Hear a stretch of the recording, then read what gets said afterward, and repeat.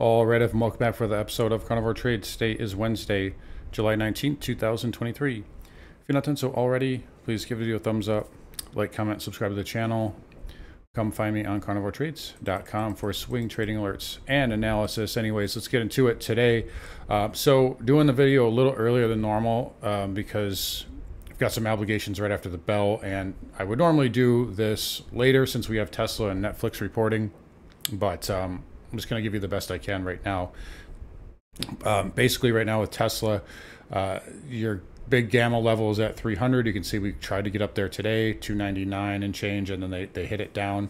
So that's going to be a level of interest to watch. If we do push above that on earnings, you could gamma squeeze Thursday, Friday on Tesla. Netflix, everybody's watching 500. That's about 4% away. Tesla's about 3% away from those levels. So those are the big levels to watch as we get into the end of the week. There's AT&T as well. Big bounce there. I talked about this on Twitter. Take a look at this big supply zone. Very oversold, up 8%. Same thing with Verizon. Big level there as well on VZ. That's up nicely. So lots of movement here. OPEX week is not disappointing so far. Apple got a big move. Again, jumping in on the AI train. That ended up being the high of the day here for the market. So we got a huge surge there on volume. I mean, and you got to think about it too. That's like a $5 move on Apple in 10 minutes. Just think about the market cap there. So just incredible, insane buying here in these large cap tech stocks. It's pretty remarkable to see them move as much as they are. And it's really concentrated, right? So it's not like everything else is rallying. Yes, we're seeing a little bit of a broadening out to a degree, but just to see Apple and Microsoft being able to move like that much just on an intraday basis is pretty remarkable. I don't think there's ever been a time where we've had this much of a concentration here. Microsoft, I think I read some statistic. It was like the move it had yesterday was bigger than the combined earnings or something of that nature of the last 493 S&P stocks. It was some crazy statistic like that. It feels like we get one every day here. But anyways, Microsoft getting a nice bid yesterday. Obviously, Apple announcing another AI program, so they're jumping on the AI train again. Watch Tesla there, 300, a little bit of a rising wedge there, so we'll kind of watch that. And we are into the 618 now as well. So right there, 295, 300 and change. So could be some resistance. Again, earnings is a wild card. It's hard to really make much out of the price action beforehand because you never know what earnings are going to do. So, and then there's Netflix. There's your breakdown area at 500, and we're pushing up towards that right now. So I don't know which way it's going to go. A couple of things I do find interesting though is, and kind of pointed this out recently, but the VIX here. This is getting a little hard to ignore, the fact that we're continuing to make higher lows here with the spiders making higher highs. Now you might just say, well, it's hedging into earnings. That makes sense. It could be, but this has been going on now for 5 weeks that it has not made a new low. So something's a little up here. If you ask me, again, they don't hedge. I mean, 5 weeks in advance hedging for earnings, that seems a little strange. But something to keep an eye on. I think the market's trying to talk to us a little bit here. As protection gets bought, as we go more and more vertical. I mean, you got to remember, we are up 6% on the triple Qs in the last 3, 6, 7, 8 sessions. That is not normal. I think you're seeing some people come in and buy protection here. So at the very least, that's what I'm seeing right now. As far as tomorrow, it's hard to say what without seeing Tesla and Netflix earnings. So again, I apologize for that. But, you get a pop. I guess we could get up to the highs of the day on the NASDAQ there. And then we get, we start to get really stretched again. I did talk about possible fade here. Which I did take myself this morning. Set on a gap up, you could fade that. Some of my members did that too. Got like 10 points on the ES. Doesn't sound like much, but on a slow day, you take what you can get. That's nothing to sneeze at in this market where it's very hard to get a short on anything. But either way, market's coming off the lows here and the light volume is taking over. Spider's just 50 million shares here at 3:33 p.m. That is extra light. And again, market's just waiting on those earnings. So again, 300 for Tesla and 500 are kind of the magnet levels right now. We'll see how that affects the spiders. Maybe we get, you know, and here's kind of the risk reward to taking that fade setup this morning. You know, you've got right now on the spiders, I'm going to use the SPX. You know, here's your 4,600 and, you know, 4,500's down here. The 20 moving average is down here. So if you get a rug pull Thursday, Friday, which can happen many times during an OPEX week when you pump up big, Monday, Tuesday, Wednesday, think about this. We've gapped up 1, 2, 3, 4, 5, you know, 6 out of the last 7 days we've gapped up on the spiders. So short-term stretched here, here's your resistance, here's your risk, and then here's your downside. So to me, risk reward made sense there. So if we get a pullback Thursday, Friday, or a rug pull, you know, look at 4,500, that's going to be a magnet. And then of course the 20 moving average. Last OPEX, we did have some risk come in post that. So if we pull back or if we push up to 46, then we'll look for 45 in the next, you know, following week. And then we have the FOMC too. So that is going to be interesting as well. If, you know, if we're still up into the FOMC, it's going to be very interesting to see how that plays out here. Maybe that's where the VIX is trading up. Maybe people waiting on that, starting to build a volatility position into the July FOMC. But either way, levels haven't changed. Again, spiders, or the SPX rather, that 4,600 handle is going to be your next big wall.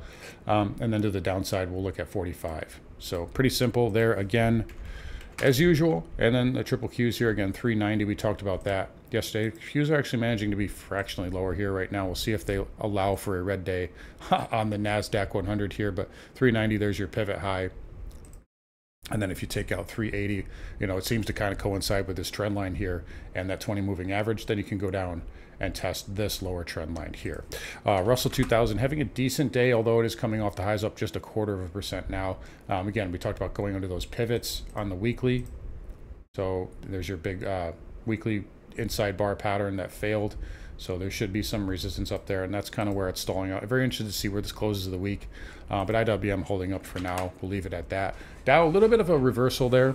So big move early, and then kind of coming off the highs, a little bit of a shooting star.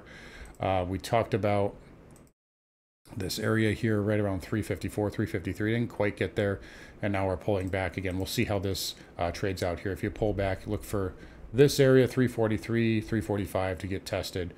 And if that's support, then that should hold up there. Semiconductors on the softer side today. AMD is very interesting to me. This is, I've told you guys this before. I think AMD's topped out. I'm very interested to see what they do on earnings. I'm kind of waiting on this one here, but nice reversal there after the big gap up today. NVIDIA down as well, up 1.2, or excuse me, down 1.2. Still not broken. That may still want to go test 500. Regardless, with semis pulling back there. And again, if they do take, you know, this pivot out, you're probably down to that 150, 152 area. But right now, they're holding up okay. Cloud software, 1, 2, 3, 4, 5, 6, 7, 8 days in a row green. Getting a little lofty up here, as we've talked about. Still watching this level here on the weekly, so 367.22, and that's basically where we're sitting right now.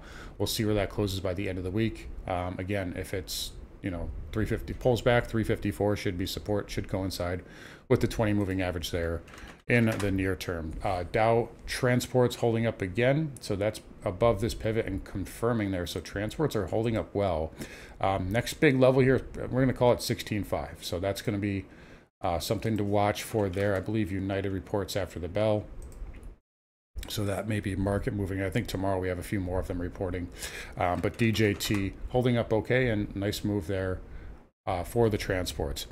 Interest rates, so a little interesting here for rates is you're seeing the long end kind of get a bid here. Again, take a look at the yield curves. I just tweeted this out.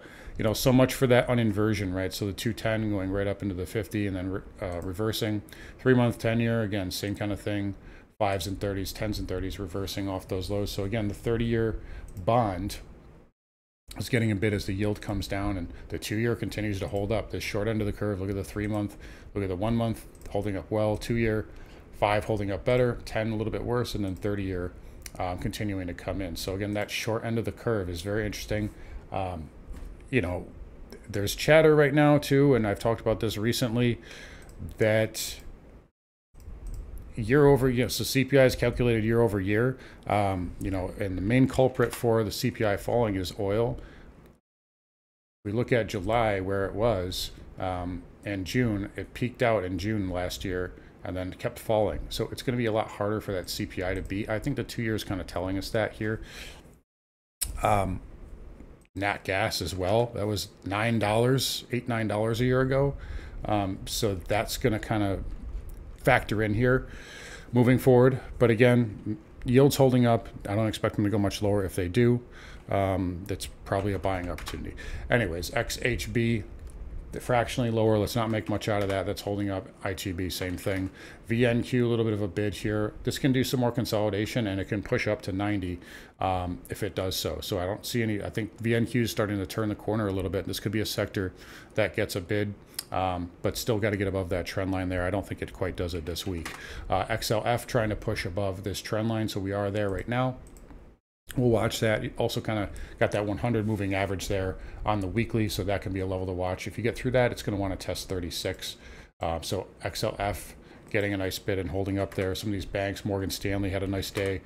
Goldman reported earnings. That continued to get a bid. Wells Fargo, there we go. Citigroup, all holding up well, although Citigroup is the worst of the bunch right now.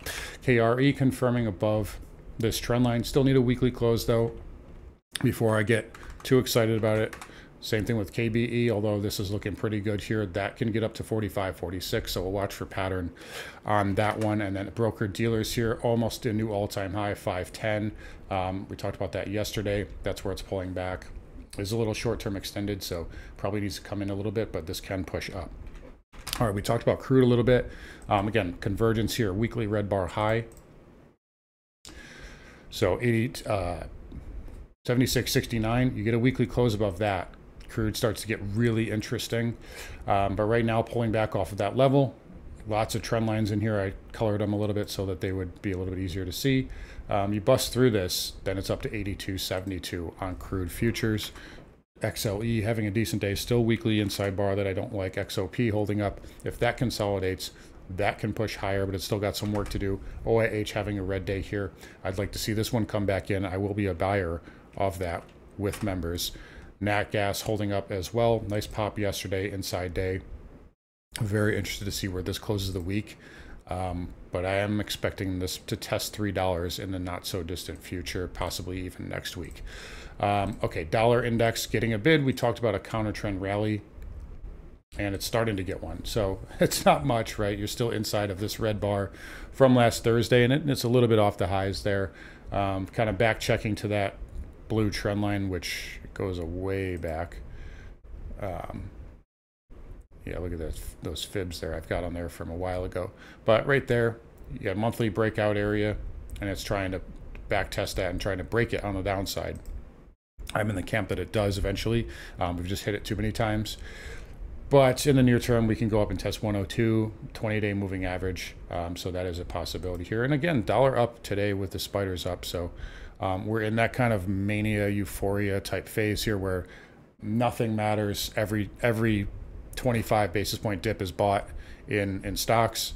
But dollar index getting a little bit of a bounce here. And again, we'll continue to watch that. I do think it gets some type of a bid here. Gold inside day, nothing to do here. Watch for pattern though. It's holding up right now. Same thing with silver, watching for pattern on this one. Don't chase it higher. Platinum rejection at 100, or excuse me, 1,000. See how that behaves here. Again, watching for pattern on this. I'm not convinced the low is in on platinum, but it's had a nice move there off the lows. And palladium, nothing to do with that one just yet either. Copper pulling back a little bit.